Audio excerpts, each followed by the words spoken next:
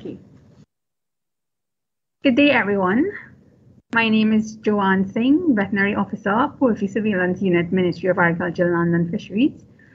Welcome once again to our live Facebook sessions. And today I am going to be talking about duck rearing in Trinidad. Thank you. So a lot of people are familiar with ducks because they know what they look like. And I am sure that most people would have tasted duck in Trinidad especially. They are locally reared for meat.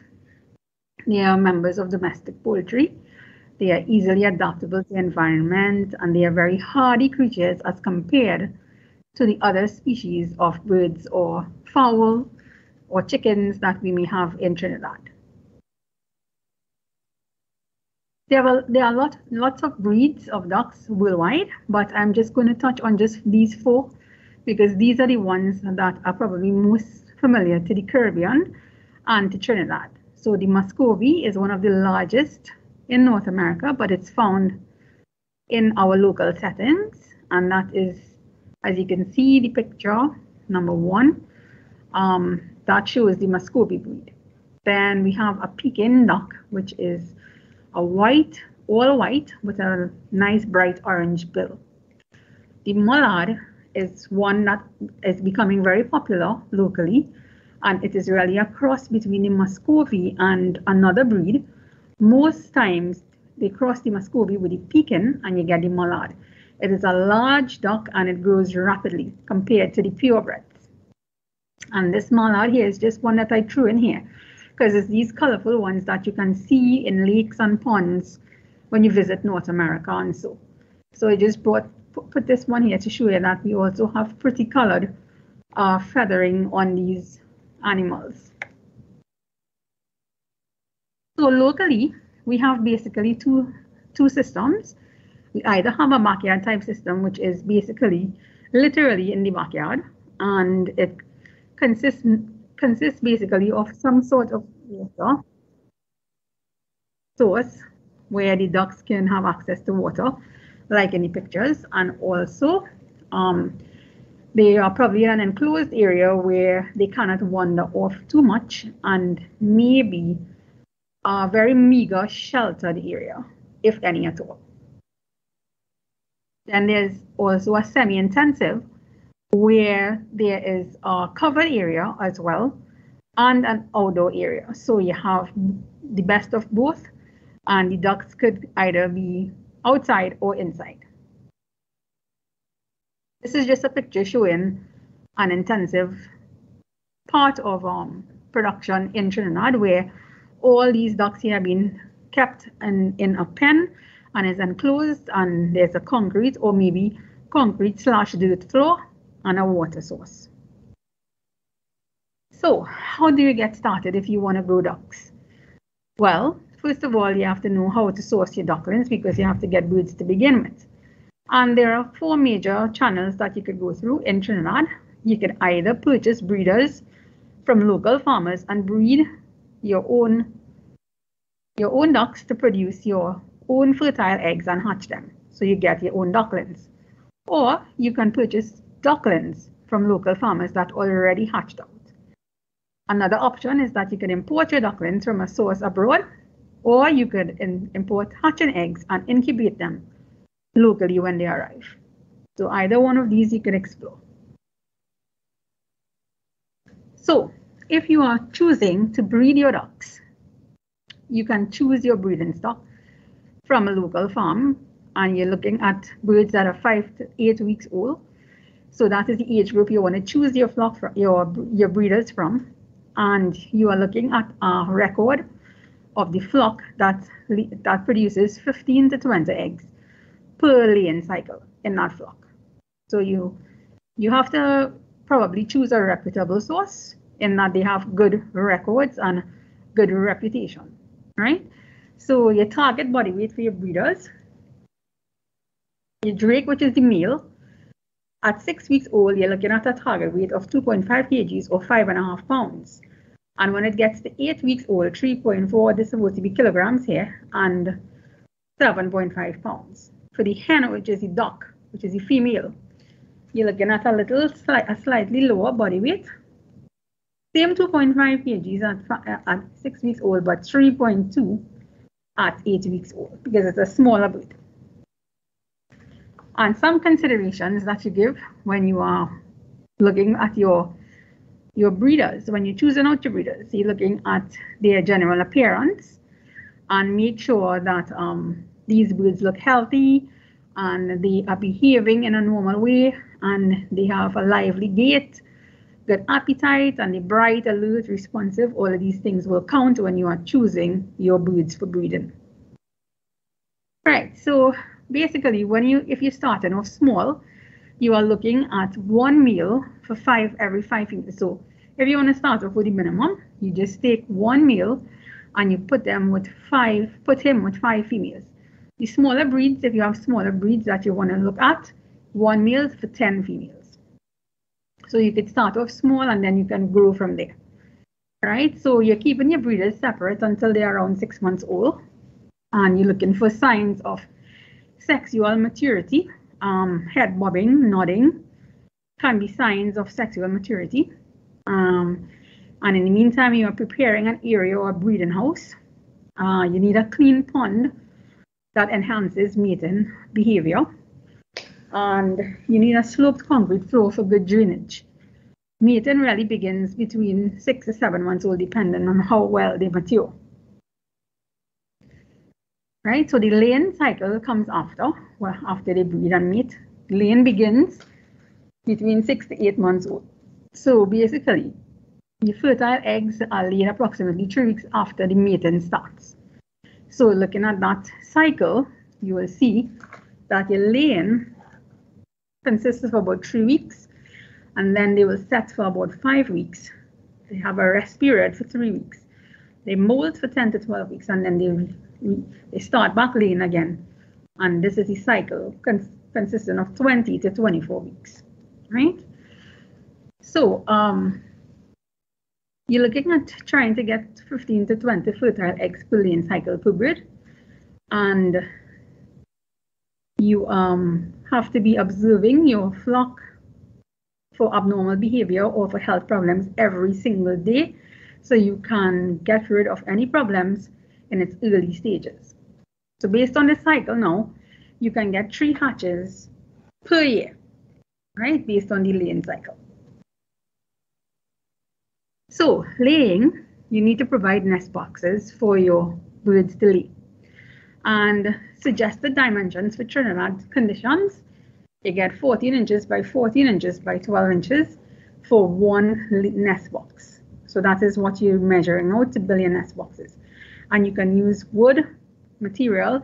I have seen some people use discarded tires where they actually cut the tire to fit the bird, and they just embed it down in the ground, and it creates a nice nest, and it works for some people. So it all depends on what you have at your disposal, and you can use them to make nest boxes.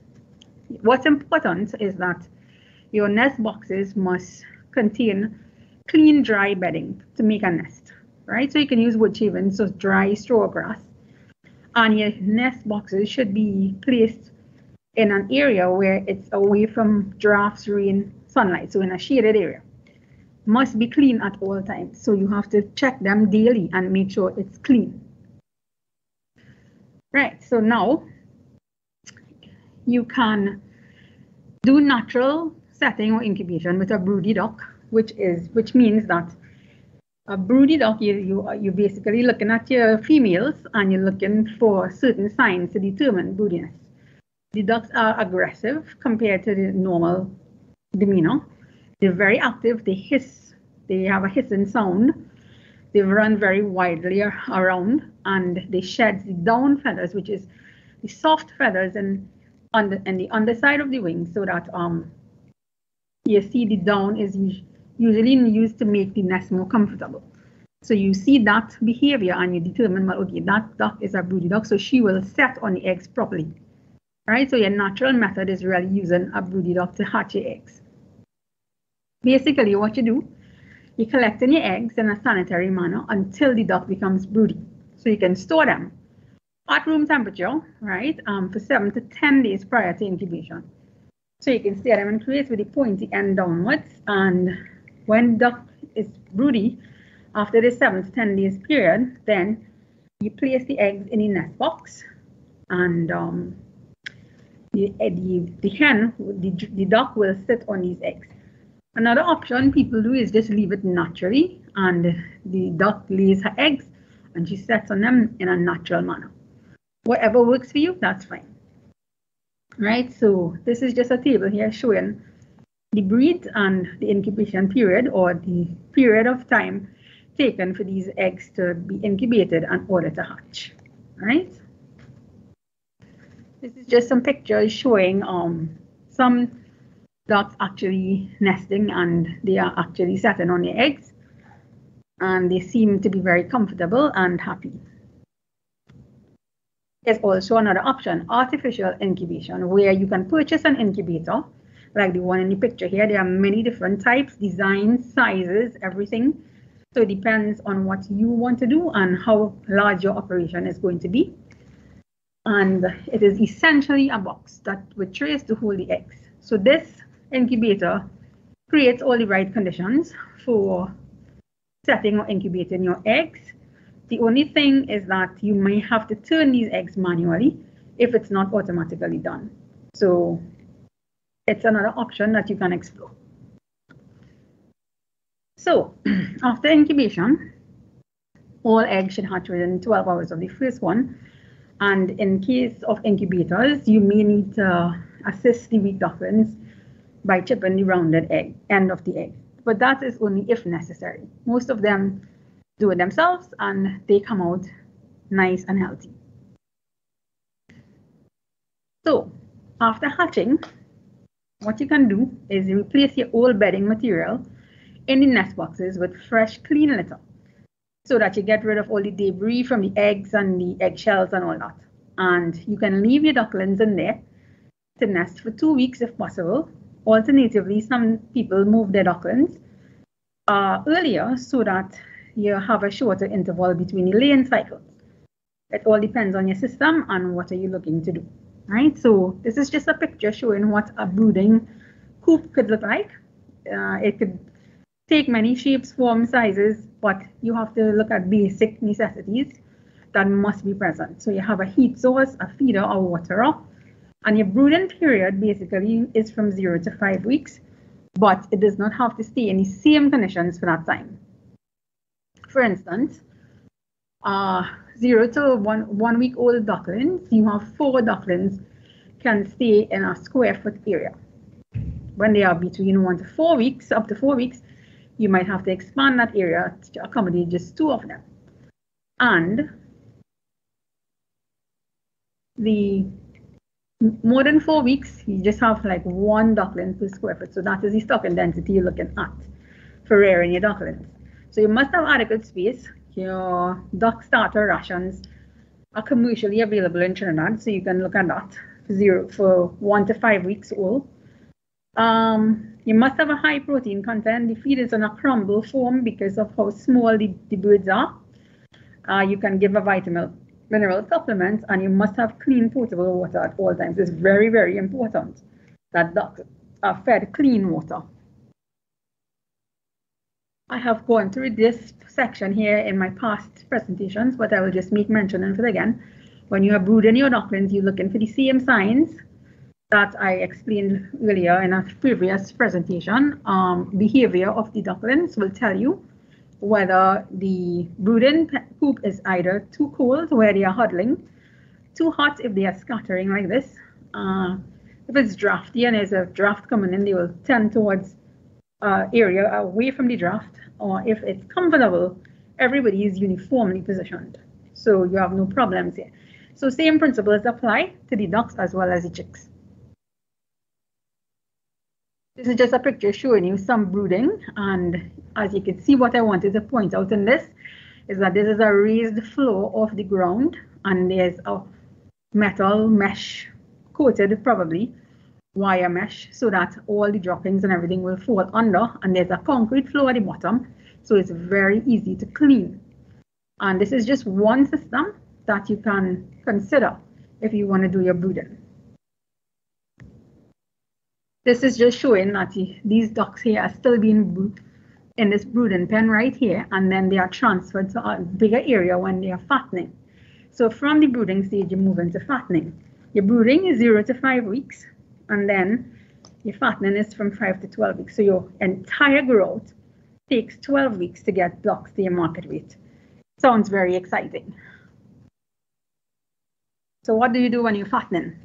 Okay, so as I said before, you can have a semi-intensive or intensive system. Semi-intensive is when you have your covered shed area, or you have a floor, a sloped concrete floor that can wash down, or a deep litter system. It all depends on what's your preference. And you also have an outdoor or forage area where they can graze grass and other forages. A pond is optional. You don't need a pond really, but you need to have clean drinking water. And you have, of course, you have to adopt your biosecurity principles, which is one of the first presentations I did previously, right? The intensive is where you have a totally covered, confined space. And the pen has litter, deep litter, or you could use a cage system, or you can use a floor system with a concrete floor, but they are all confined in that area. No foraging is in this system. So all feed and water must be supplied. And of course, your biosecurity principles are important here as well. How do you feed? Well, in the fattening ration or the growing ration, your protein is decreased as compared to the brooding, but it must be balanced. And those details about balance and nutrients can take up a whole presentation, so I won't be going into it now, but you can always call at the end of it and find out if you need further information on that, right? But there are commercial duck grower rations available locally, which are very good, and your feed is in the form of a mash, and it can be fed, wet, or soaked, but it should be consumed within 12 hours of when you put it down for them. Supplemental feeding is encouraged because ducks are very hardy and they like to forage, and they get a whole host of other nutrients from these supplemental feeds, which is only beneficial to them. There are nutritional problems that you can encounter if you don't feed properly. So in a protein deficiency diet, you will see a compromised growth rate, you will see a drop in egg production, you might see smaller eggs, you will see poor feathering. Energy deficiency, you would see them trying to take in more feed because they have been deficient in the energy and a reduced growth rate. Generally, if you have malnutrition for whatever reason, for different minerals, vitamins, protein, energy, all of these signs here will indicate that you have something going on with the nutrition. So you need to address that, right? This is just showing some supplemental sources that you could add to your ration. If you can get these byproducts in the local setting, then you can add it to your normal commercial ration, and it will just boost or enhance your productivity because it will just add nutrients to these diets. You have to remember that when you feed your ducks, ensure that all feedstuffs are fresh, clean, and free from mold, garbage, and debris. A lot of people think that they could throw anything on the ground and the duck will eat it. They will eat it, but it will just cause problems. They are birds, they are creatures, they are animals, and they also need to be considered when you're feeding them with these kind of byproducts, that it must be fit for consumption. You can't just throw anything to them. Some key points in feeding when you're feeding your ducks. Feed is your most expensive input. So you need to avoid wastage because that is your largest cost. So what you do is you select a reputable ration from a reputable company and your supplements, right? The feed must not be in wet or moldy bags because you can have a problem with mold, mycotoxins and fungus, right? And get your bird sick. Once you purchase your feed, you should use it out within your 2 weeks and then purchase clean, fresh ones. Your water, you have to make sure it's always there. available. You store your feed in covered bins and you store it away from chemicals. And of course, again, I stress that biosecurity is important. Just some things to remember about ducks is that there are some toxic substances that can harm your ducks, and I've just listed a few here. But you have to make sure that you do not use feedstuff containing these or any toxic ingredients. And some of these things are found in other poultry feed that are not toxic to what they are made for. For instance, turkeys or chickens can have some of these other substances in the feed and it will do them no harm. But if you feed that to your ducks, then you can get detrimental results. So you have to be careful about what you're feeding them in terms of your commercial feed. Make sure it's one designed for ducks. I just wanted to mention here some possible duck diseases. Now, ducks are very hardy. They do not get sick often, but we still have to consider some of the diseases that you can encounter. They are not very many, but they are still important. So the first one I went through here is a bacterial disease, Remoralia anatopestifer, and it is a Pasteurella species, and it is found in the environment, and it can affect your ducks in all age groups. Can enter the system by scratches, bruises, wounds, contamination of litter, feed, water, fecal contamination. All of these things can contribute to them getting sick. So basically, you have to ensure that your environment is clean, right? The signs that you see when you have this disease is any one of these that I've listed here: weakness, neck tucked in, head or neck tremor, incoordination, dyspnea, which is respiratory problems, ocular or nasal discharge, and a spike in mortality. So how do you fix that problem? Well, there are antibiotics available that can fight against the Remoralia organism. Culture and sensitivity test will be helpful in that you can do a sensitivity test via the lab and see which antibiotics will work against the organism. Right, so what you have to do is you have to depopulate your farm, basically, and you have to employ some proper hygiene, sanitation, biosecurity measures. Treat the environment before repopulating, and there's also a vaccine available for ducks, but it all depends on what is available in Trinidad and what is recommended based on our disease history. So that will have to be consulted on. Another one is clostridial infection, it is called botulism, and it is one of the most common things that we see with ducks in Trinidad. It happens right on the onset of the rainy season most times because the organism lives in the soil and it proliferates through anaerobic conditions. So when you have a little rainfall or flooding or anything like that, botulism organism will proliferate and they can infect and affect your ducks by producing a toxin and which affects the nervous system. So the ducks get some paralysis and you see the necks basically limp here and they can't sit upright. So they get leg paralysis and maybe the wings as well, drowsiness, weakness, and death. So how do you treat with this as well? Well, you remove the source of the toxin, which is probably the flooded area that you have, or water collecting somewhere and it's stagnant and it's dirty. So you have to remove that factor. You clean and you sanitize the area and you create an area that will not be conducive to this organism, which is collecting of water and it being stagnant. And there's also antibiotic therapy, but in local settings, it may not apply too much because of the availability, number one, and also how many ducks you have to treat may not be conducive to doing it.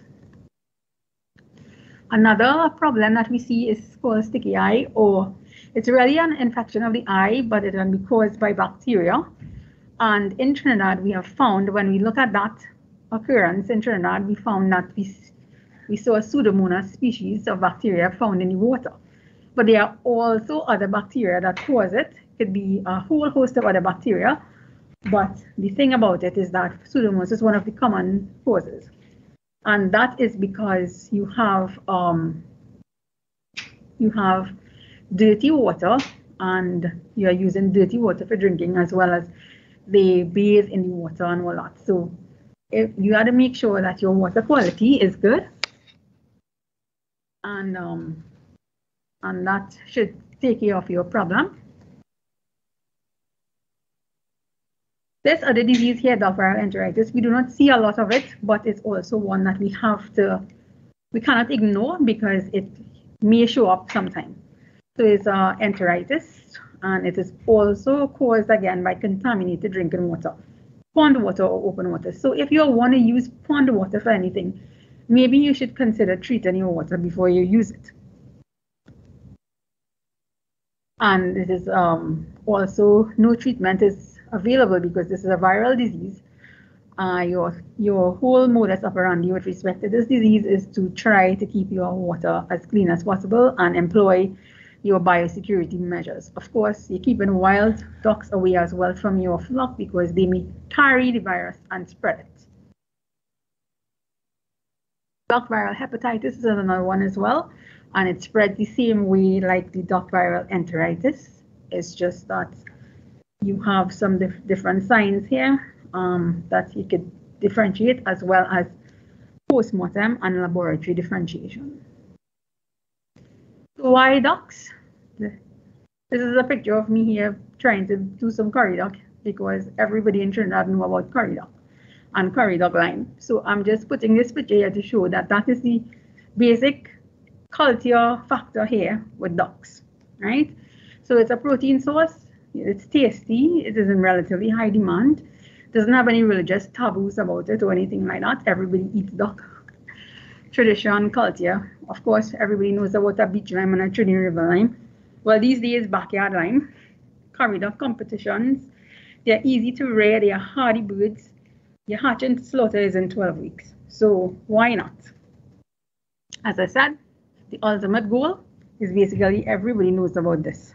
So it's a Trinidad river lime staple in a lime.